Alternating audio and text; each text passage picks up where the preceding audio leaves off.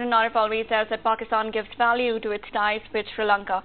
He said this while talking to Commander of the Sri Lankan Navy Vice Admiral Nishantha, who called on him in Islamabad. President said Pakistan intends to further boost ties with Sri Lanka in diverse fields.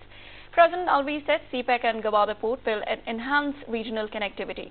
Sri Lankan commander stressed to increase bilateral cooperation and peace in the region through regional maritime security patrols. Visiting Admiral appreciated and acknowledged Pakistan Navy's efforts and commitments in support of collaborative maritime security. Earlier, on arrival at Naval Headquarters, Commander of the Sri Lankan Navy was presented Guard of Honor. After wreath laying at Martyrs Monument, the visiting dignitary was introduced to principal staff officers at Naval Headquarters.